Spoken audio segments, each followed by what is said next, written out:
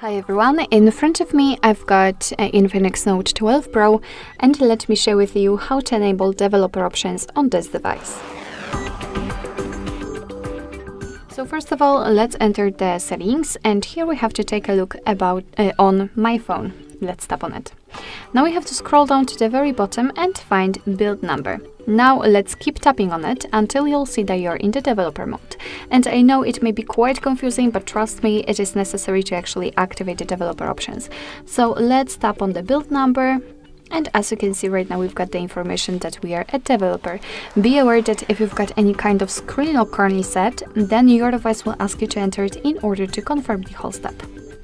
So now we can go back to the general settings and scroll down to the very bottom to find the system. And as you can see here in the developers section, we've got the developer options. So let's enter. And as you can see, we've got plenty of advanced settings which we can customize. So for example, we can manage background process limit. Here we can simulate color space, show view updates. Here we've got transition animation scale.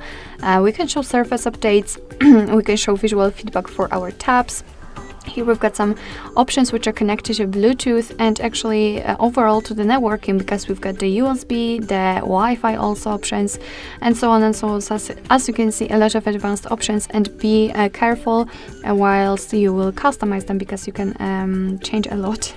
So basically, in order to turn on the feature, all you have to do is to simply tap on the switch on it, and as you can see, it will be immediately activated and applied. Of course, you can turn it off the same way.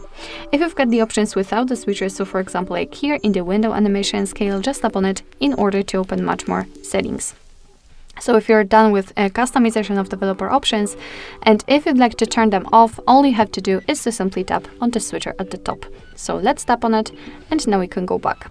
As you can see, the developer options will simply disappear from the system settings, but of course, no worries, you can customize them again. Just go back to the build number step and keep tapping. So basically that's all. This is how to enable developer options in your Infinix Note 12 Pro.